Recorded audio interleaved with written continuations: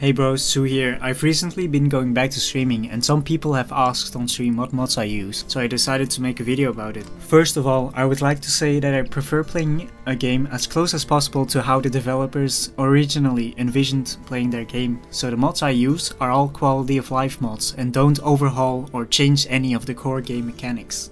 I made a quick summary of mods that allow new and older players to improve their vanilla game experience. So basically these recommendations are purely to improve upon the vanilla gameplay and might be especially helpful to the learning curve for newer players. A lot of mods have better and updated alternatives but are outdated on the Nexus page and are somewhat difficult to find, so without further ado, here's my list. First off, you want to get these two mods, modding script hooks and MSU.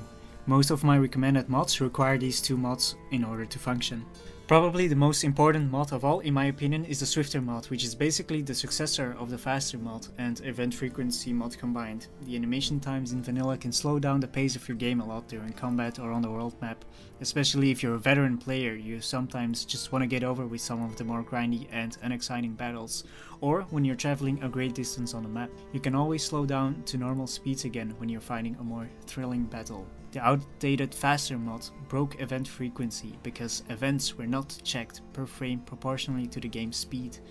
With the Swifter mod, however, event frequency doesn't get bugged when you speed up the game on the world map.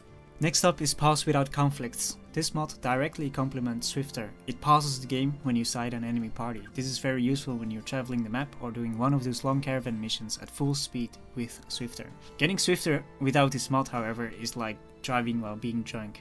Trust me when I say you don't want to travel at full speed like a maniac without this auto pause mod, as Necrosavant's police are eagerly waiting to end the save files of players that aren't traveling responsibly. Next in line is Settlement Situations. This is the successor of the outdated Settlement Situations Tooltips mod. It very easily shows you at a quick glance what the modifiers in the top right corner of a settlement do. It saves you from having to open up a wiki page and having to look up each situation manually. Coming up is Backgrounds and Attribute Ranges. This mod is also extremely useful and time-saving to newer players learning the game, as it shows you what the stat ranges of a certain background are.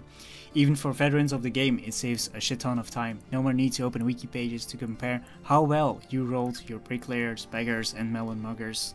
One of my recent favorite mods is Extra Keybinds. You can now get quick hands IRL and switch weapons without having to go to the inventory tab every single time. It perfectly mixes with the UI as well, and I can't really imagine playing without it anymore. The quality of life improvement is huge if your squad has a lot of hybrids or fat neutrals. Visual Skills is another great mod by Endurial that shows you which actors have Killing Frenzy and Headhunter active on the battlefield. Just like that, you don't have to keep tabs on every single individual anymore. Colored Rumors is another great quality of life mod that lets you see important information very quickly when you're spending money on tavern rumors. Locations will be colored in blue and famed items in red.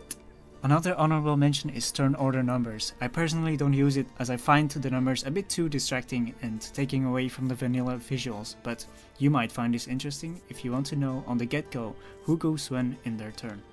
If you found the video informative, please leave a like and subscribe, and consider following me on my socials, as that is really the best way to support me as your content creator. Thank you so much. Bye.